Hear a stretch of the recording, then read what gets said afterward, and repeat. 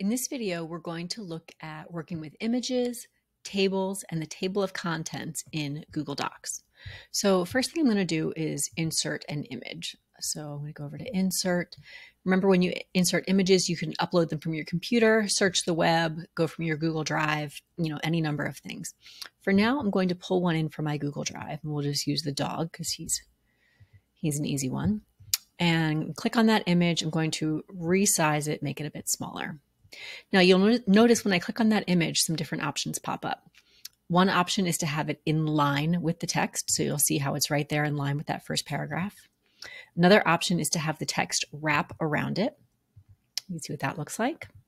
We could also have it break the text, which this would be a little bit more applicable if it was like in the middle of the paragraph.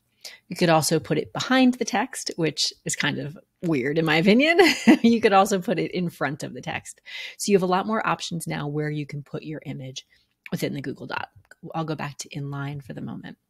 Another thing you can do with that image, I'm going to click on it one more time. You can even hyperlink an image. So if you click on the image, go up to your links, you could link that image to something. I'll just link it to my website for the moment. So now if someone were to click on that image, they could go to a website. So that's how that works.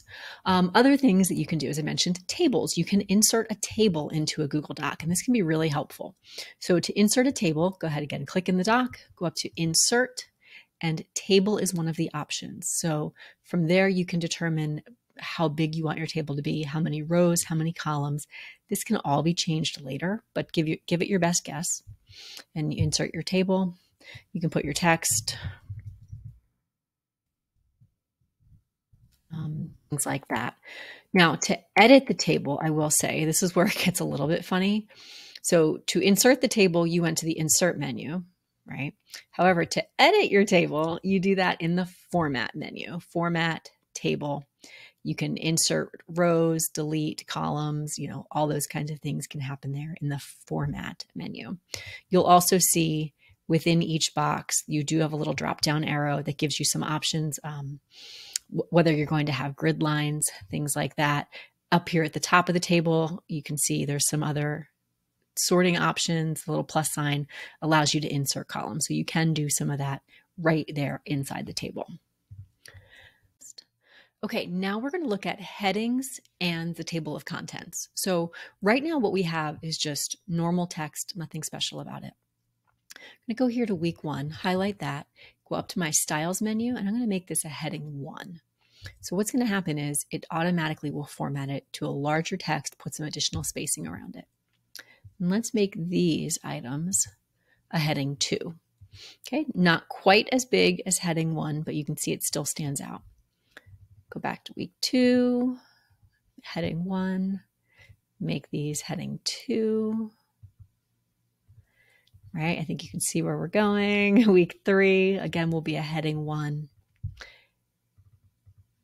And this will be a heading 2. So now I have some different headings, and from there I can obviously put text, content below, all the information.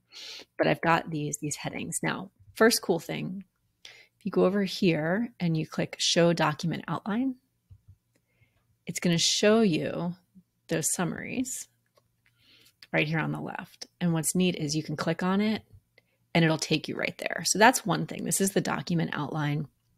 I like this view. If you don't want to see it, just close it up. Okay. However, you can also insert, like I said, a table of contents. So I'm going to click right above this week 1, go to the insert menu. We're going to scroll all the way down to table of contents. You have 2 choices.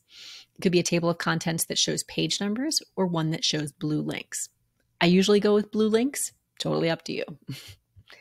So once you do that, you see up here at the top this little, table of contents, and there are the links. So if I click on week 1, it's going to take me directly to that header.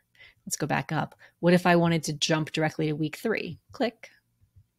It takes me right to that header. So the table of contents uses your headers to create a table of contents that is clickable. So let's say you have a multi-page handbook for your ensemble. Put a table of contents at the top, and then all people have to do is click on the various headings to get to that part of the of the handbook. So they're not scrolling through looking for information. It's really great for, again, multi-page things.